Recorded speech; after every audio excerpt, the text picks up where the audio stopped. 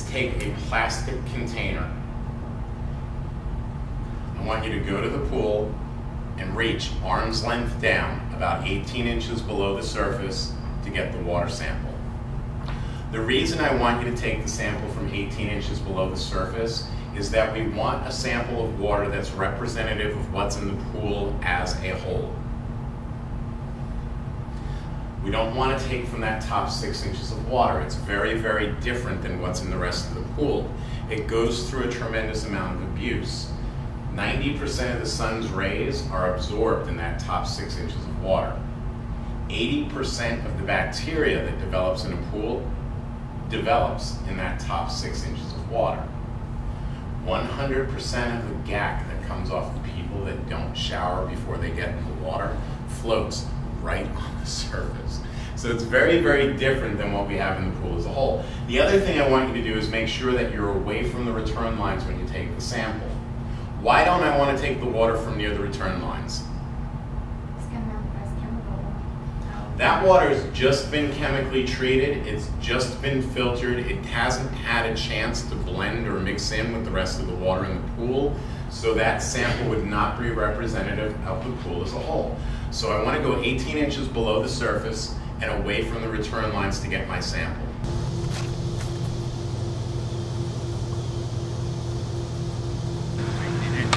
So we've rinsed out the test block to make sure we don't have any cross-contamination from the other pools.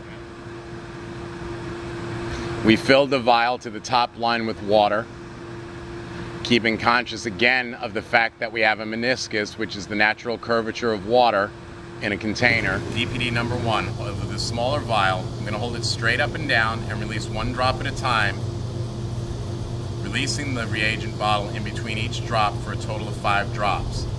I'm holding the bottle straight up and down because I want to ensure a consistent drop size. If I turn the bottle a little to the left or a little to the right, I'll get an inconsistent drop. If I just squeeze all the drops and don't allow air back into the bottle in between, I will consistently get a smaller drop size. So 1 drop at a time, straight up and down, releasing the bottle in between each drop. Next, I'm going to add 5 drops of DPD number 2. The combination of DPD number 1 and DPD number 2 will give me my free available chlorine level. Again, 5 drops, 1 drop at a time, releasing in between each drop. Now, because I filled both vials, I'm also going to add my test solution to test for pH. Does anybody know the name of the test solution we use to test pH? The name of the chemical we use to test pH is called phenol red. Phenol red is easy to remember because it starts with pH. So we'll take the cap off of the bottle, and I'll add 5 drops in the same manner, this time to the larger vial.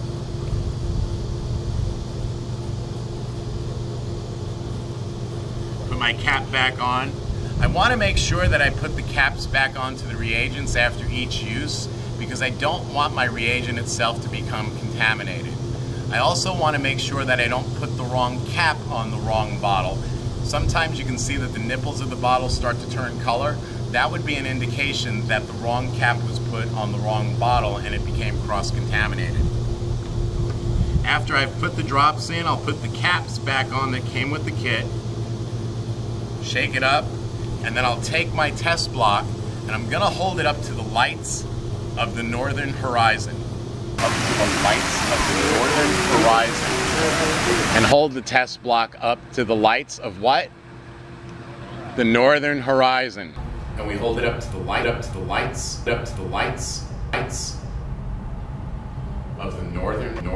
northern horizon. And hold it up to the lights of the northern horizon. The next thing we're going to do is check our total chlorine. Reagents 1 and 2 in this vial gives us our free chlorine. By adding 5 drops of number 3, that will give us our total chlorine. If there's a difference in the 2, that would indicate that we have a combined chlorine level. Total chlorine minus free chlorine equals combined chlorine. So we add the 5 drops of number 3, hold that up to the lights of the northern horizon, and do we have a difference in color? Okay. So we don't have a difference? So then there is no combined chlorine level, which is good. We don't want a combined chlorine level. This is a colorimetric test. It relies on matching colors. If my pH was high, I would take my acid demand reagent, add 1 drop at a time, swirl in between each drop until I get the color into the correct range. Take the number of drops it took to make that happen, the gallons of water in the pool, and refer to the booklet that comes in the kit. There's a chart in there. The number of drops I added in the pool gallonage in that chart, you can find, it will tell you exactly to the ounce how much acid you need to add to make that change occur. The same thing in the opposite end. If my pH was low, I would use my base demand reagent, add 1 drop at a time, swirl in between each drop until the color turned the correct range. Can we see it's getting darker? Once I get to that correct range, I would take the number of drops it took to make that change happen, the gallons of water in the pool, refer to the chart, and it will tell me to the ounce how much soda ash I need to add to make that change occur. So these are valuable. They take the guesswork out of it. I keep putting the caps back on this to shake it. Why wouldn't I just use my fingertips to keep the liquid in them? Your body pH and alkalinity. Yes, I have my own chemistry. I would change the chemistry of the sample. This is only a tiny bit of water. So we want to make sure that we always use the caps. The other reason is for our personal safety. You really don't ever want to touch the reagents. So we use the caps, that way our fingertips don't come in contact. Where we're matching colors, that's colorimetric. The alkalinity test doesn't match colors, it relies upon a color change. So what type of test is that where it's a color change? Titration. Titration or titrometric involves a color change. So we'll fill the larger vial to the midpoint to the 25 milliliter mark, again keeping conscious of the fact that we have a meniscus, which is the natural curvature of water in a vial.